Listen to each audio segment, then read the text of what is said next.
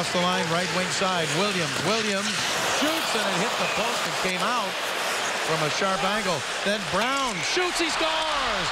Dustin Brown with his second of the night. Now it's 4-2. And still 7:12 to go. So now all of a sudden the next goal, Jim, really important. You know, I was just about to say, Bob, it's not like the Kings have been trying to, or it's not like the Kings have been controlling any action. They had the one shift there earlier on the forecheck, but the little bit of a sloppy play here by Niemi. Not on necessarily the goal, but the rebound that leads to the goal by Dustin Brown. And Dustin buys himself his own space there. Instead of re-attacking at the net, he knows where the open ice is, and then you'll see, look at Niemi. He's moving, he's looking, he can't see it. There's the traffic.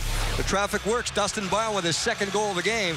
But that first shot by Williams handcuffed the goaltender, and he could not hold on. There was a rebound, kept the puck alive, and the Kings end up paying off on the goal by Dustin Brown.